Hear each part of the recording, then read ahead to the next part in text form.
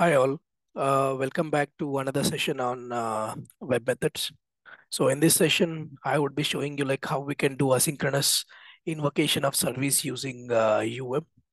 So generally asynchronous services are important. It is just to make sure that the service is not waiting for something but the job needs to be done. It's like you're triggering a service, you're doing a process and it needs to trigger some other process, but it need not wait for the other ones to be saying that, okay, I will wait for your response. So it will definitely hamper the total service time. So asynchronous processing are really needed for kicking up the process and for smooth functioning of the integrations.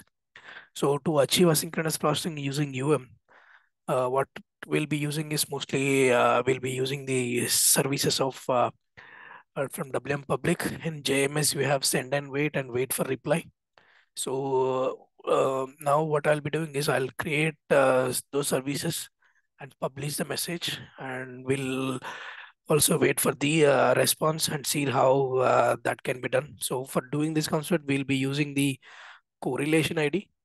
So when a message is sent, a JMS message ID is created, and that message IDs will be used as a correlation for getting the response from the subscriber service for this. So let me show you how we can implement this. So I've created a package here, but prior to that, let me create two queues. I went to the integration enterprise manager. UM enterprise manager, I'll say it as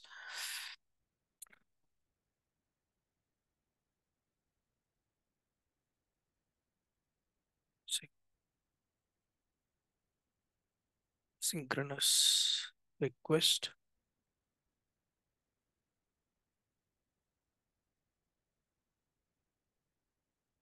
And the other one is asynchronous response. So now here I'll create some services. One is for publishing the service, and I'll name it as publish. And as I said, I'll be using the send and wait for reply. So the send and wait service expects these inputs, which is connection alias name, destination type, and the destination reply to, and the destination type. And we need to uh, hard code the value of async to be true to have this asynchronous processes working. So what I'll do is I'll just do pub.jms colon and then wait, and the service is for waiting a reply once you receive it.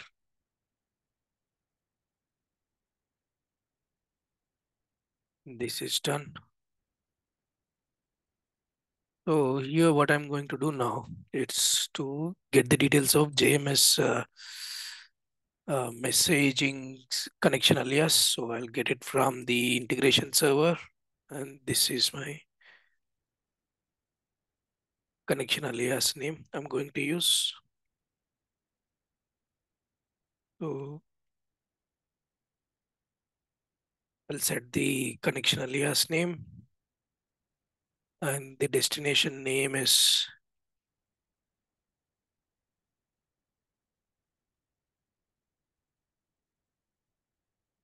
asynchronous request. So this is the one.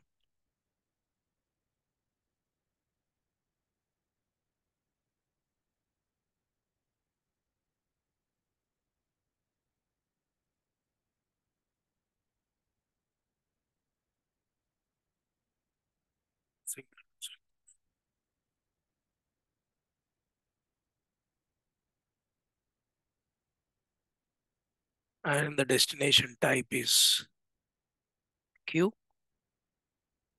and my destination name for response is response, res, and the type is also queue.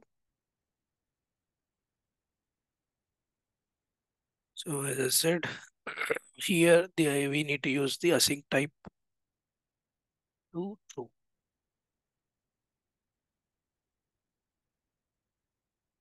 And that's it. So from here, we'll get the once the JMS message is published and it is waiting for the queue, we need the JMS messaging ID because the wait for reply looks for the correlation ID. The correlation ID is nothing but errors and JMS message ID.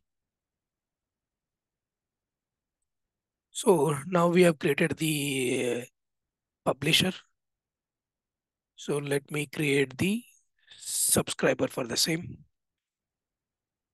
So I will create a subscribe service.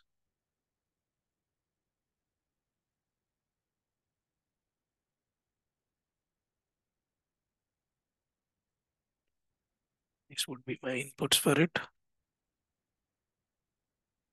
So once I receive a message, I wanted to send a message back saying that I have received the response from received this JMS message and this is the reply which you are waiting for. So in typical JMS messaging, what we generally do is we used to send a message and in the subscriber, we used to keep a debug log saying that, okay, I've sent a message and you received a message. But here we are sending a response back saying that, okay, I have received your message. So let's see. I'll just copy this. Destination name will come from reply to. Destination type is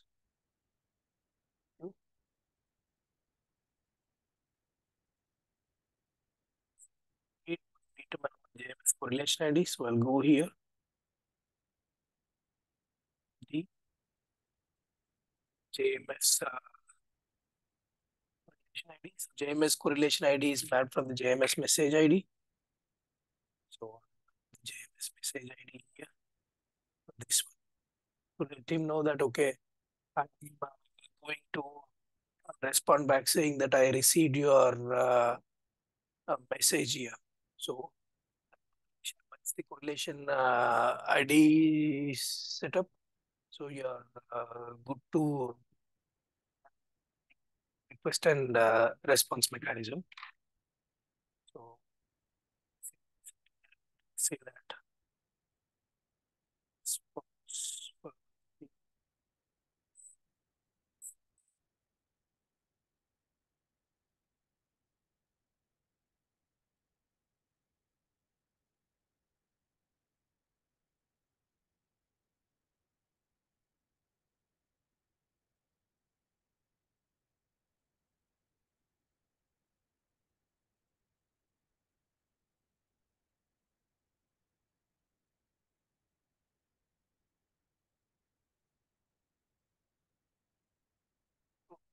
Since we are sending the messages to the queues and receiving the messages from queues, so we need a trigger to capture the uh, message actually. So queue message. So for that, I'll create a JMS trigger and say it as pub sub.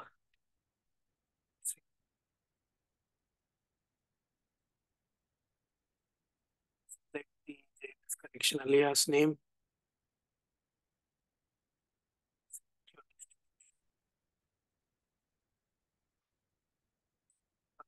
Request.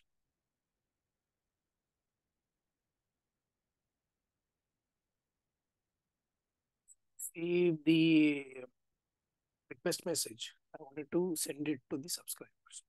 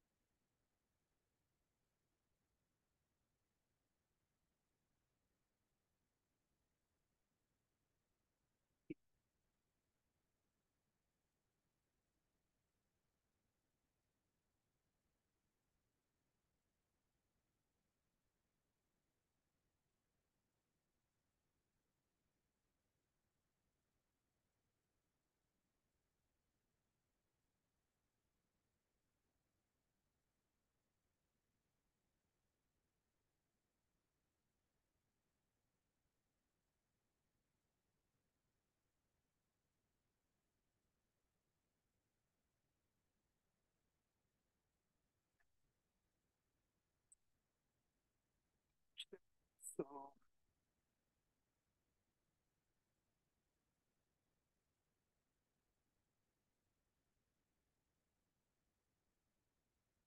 you observe the message is sent. For that, the message JMS message ID is 1C ending with 1C80, and it says the JMS reply to is this. So we received the response back, and if you see the JMS correlation ID, which is same as the JMS message ID. So this is how you link the request and response.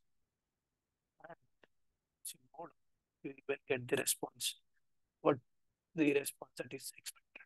So this is how you perform the JMS send and wait and use wait and reply to perform the async processing. And in short, we can say that to receive the response of asynchronous message sent to make sure that everything has worked correctly.